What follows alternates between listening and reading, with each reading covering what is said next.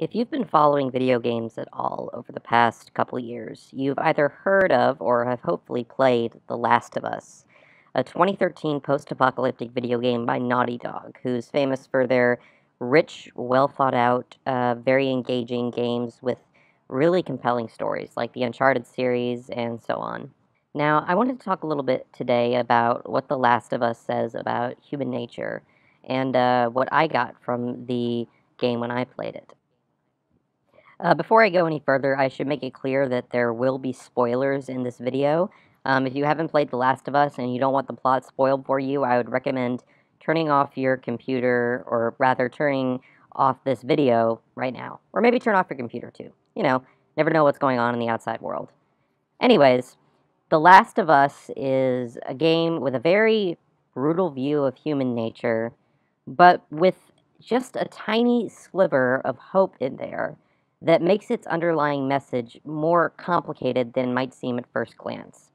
At the beginning of the game, basically the first segment where you play as Sarah is something of a destruction of human innocence. In addition to seeing Sarah, through her eyes, witness her father kill an infected, we get to see society gradually unravel around them as they fight to make their way out of their rural Texas home. And at the beginning of the segment, when Sarah dies in Joel's arms, on that day, Joel's innocence died. And 20 years later, you can see it in the way he acts. You can see how he shuts himself off from people in the world. How, even with someone like Tess, he finds it very hard to confront his emotions because he lives in a post apocalyptic environment. He lives in a place where to show humanity, to show sympathy, to show any sort of empathy is potentially lethal, especially when you're dealing with someone like the Hunters. This is illustrated a little bit later in the game at the scene in Pittsburgh where Ellie notices somebody who's injured and begs for help, but it turns out to be an ambush. And Ellie later asks, Joel, how did you know that? And he says, I've been on both sides. So Joel has done whatever he can to survive, and that includes sacrificing a lot of his humanity. And we see this over and over in later parts of the game as well, with the cannibal compound where basically they kill people who are not part of their group in order to survive and eat them. As they journey across the United States, we see humanity at its worst. We see survival as the paramount goal. But is there more to it than that? Is there more to The Last of Us than just every man for himself, than just pure survival? I think there is. The most obvious example of this is the character Ellie. Throughout the journey across the country, she has to go through a lot in order to survive. I mean, the entire winter segment is her basically fighting to keep Joel alive and keep herself alive. Now, at first glance, this might seem like just another indictment of human nature. I mean, Joel was brutally injured by these cannibals when they were investigating the University of Colorado. But Ellie's actions show us that humanity is not just a cruel, unforgiving menace that will kill to survive. Because Ellie, even though she could have let Joel die, chose not to. She has to mature and grow up and take care of him during that period when it seems like he's constantly on the brink of death. And even though she ends up developing a lot of survival skills and develops a more jaded perspective, she never quite loses her humanity because she still maintains that connection to Joel. The bond that they've formed through traveling across the country has given her a strong enough reason to keep him alive no matter what the cost. The ending of the game really throws a wrench into both sides of this argument, humanity being unambiguously good and evil.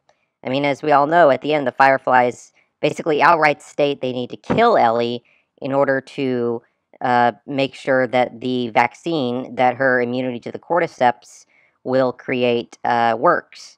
There's no other way to do it. She has to die to save humanity. But Joel fights his way through the Fireflies' headquarters and saves her, saves them, but in the process, perhaps dooming humanity as a whole. And that brings us to the last scene of the game, home, where they're returning to the compound that his brother created, Joel's brother created, as a way to survive without having to kill everyone they see. So in this scene, we see Joel has finally connected to Ellie as he did Sarah. He lost Sarah, but now he has a surrogate daughter, and he went through everything to bring her to Salt Lake City and then to save her. But he did so at the cost of perhaps dooming humanity as a whole.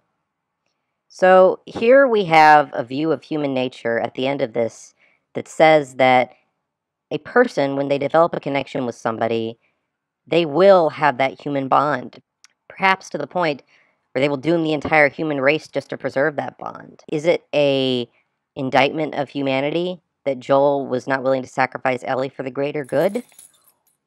Or was it a good thing?